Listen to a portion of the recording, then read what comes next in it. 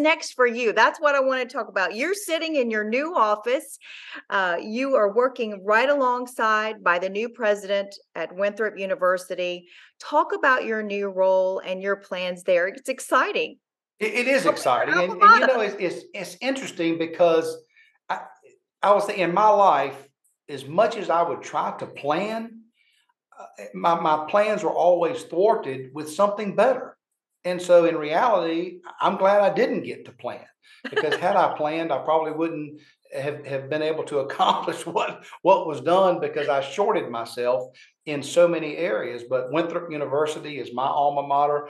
I was the last graduating class of Winthrop College in 1991. So my diploma says college, not Mine university. too.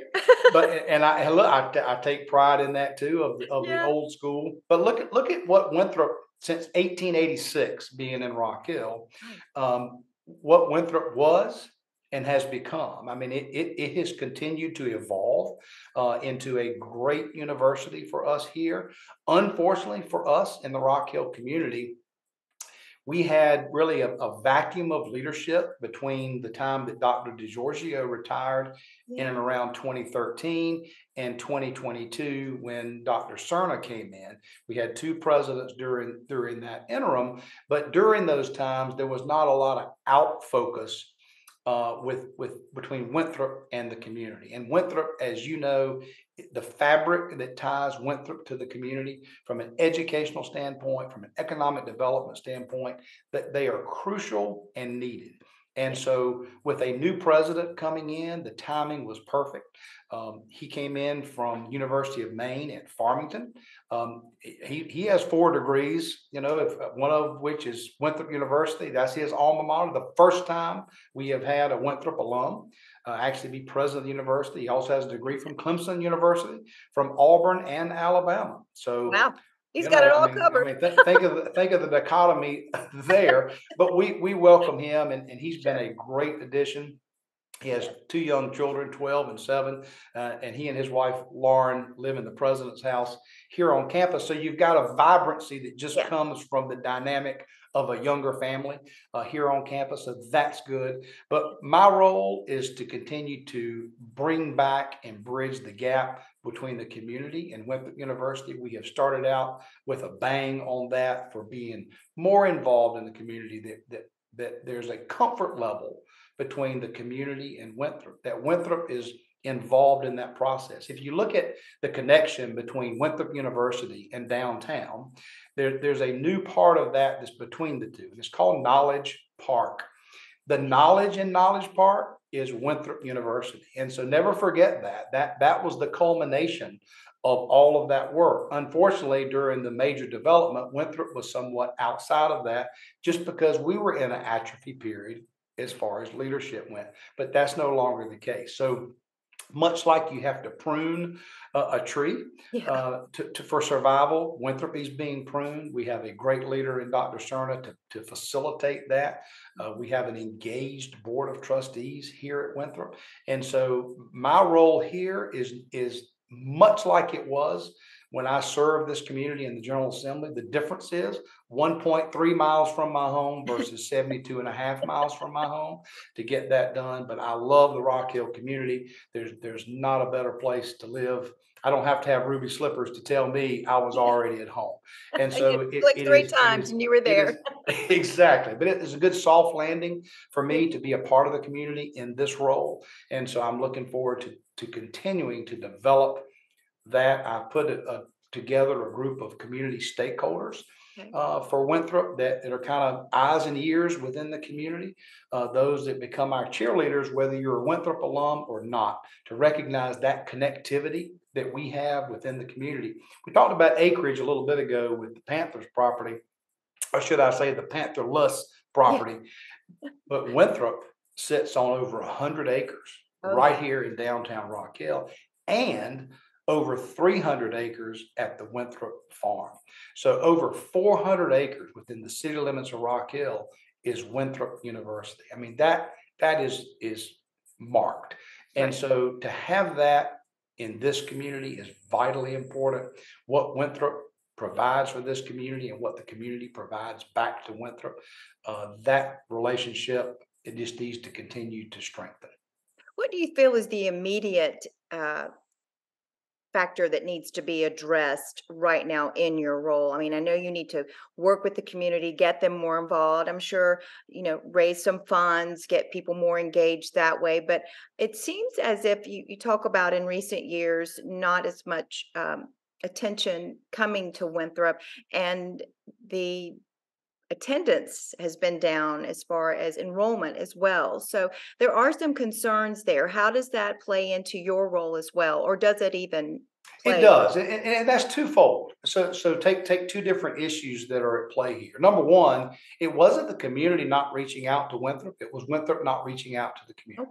Okay. And so we were at fault there. So mea culpa, and we move forward. But the other thing is, like with your hand out, your palm up. What I say with Winthrop, we want to be this way. Yeah. It's a Yeah. collaborative effort. It's a Sure. community effort, and we shake hands on it. But little things within the dynamic of higher ed. We're partnering and collaborating with other institutions of higher learning. York Tech and Winthrop have now signed agreements to work with each other. That is happening. Clemson president Jim Clements has been to campus. Okay. Yeah, Michael Armoritas from USC has been to campus. So our flagship universities in South Carolina, both Clemson and Carolina, both have had their presence. So there's collaboration and partnership opportunities there. The other comprehensives, the president has now met with Dr. Cosentino from Lander. He's been on campus.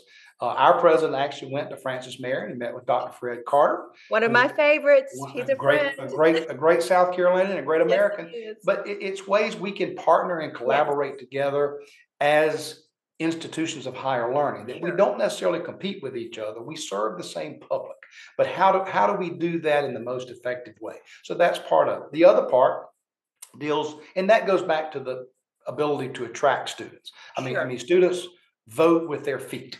So they decide where they want to go.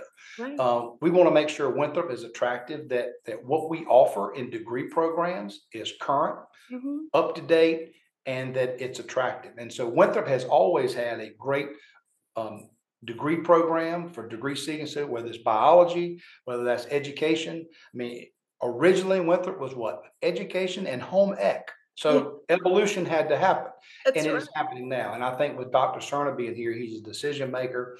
The other is for people that either during 2008, 2009, or during the pandemic, who got sidetracked, laid off, Yeah. didn't finish a degree for whatever reason, to go back and pick those non-traditional students up and bring them in for continuing based education initiatives that we work on your schedule. It's about building credit hours.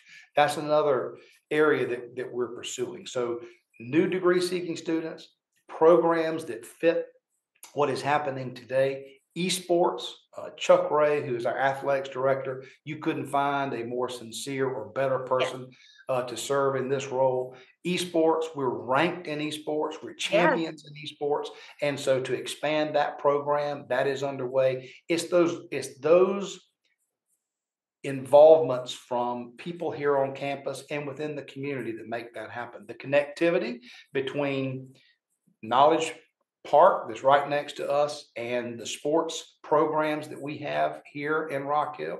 Think about 24 years of international disc golf championship right Yeah. here at Winthrop's campus.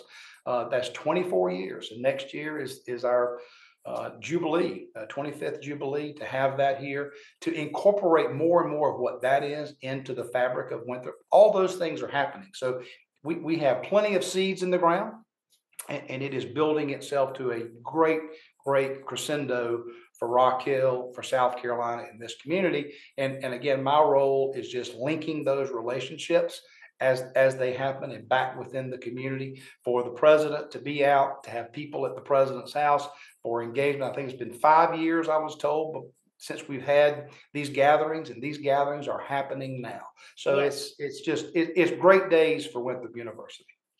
I can't think of a better person to be in that role than you, Gary. I mean, Well, you are well, you thank you. you are the connector, and as our world is changing, just like we've seen in the business world with people's business plans and and in education. You have to change and evolve because our world is changing and evolving in so many ways. And if you really don't get on board with that, and if you still trying to do things the old way, you will get left behind. And you have to be listening to what people want, and it's you are doing that. You are the person out there making that happen, so that's exciting.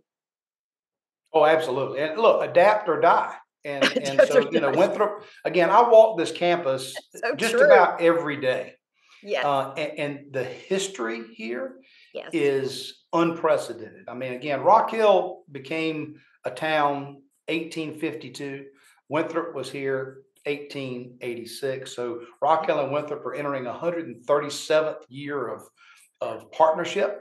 yeah, And I walk around the campus and I look at the dates on the buildings. And yeah, then at 11 o'clock, the bells chime in Tillman Hall and yeah, it plays our alma mater, yeah. Winthrop Ever Stand.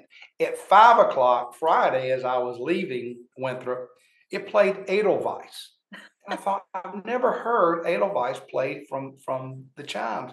But I was thinking, that's the community. And oftentimes we don't stop, Nicole, just to listen Yep, to the birds sing. yep. And if you walk around Winthrop, which I encourage you to do, walk around the campus and just soak in Yeah. what is the history of Rock Hill, the connectivity between Winthrop and this town.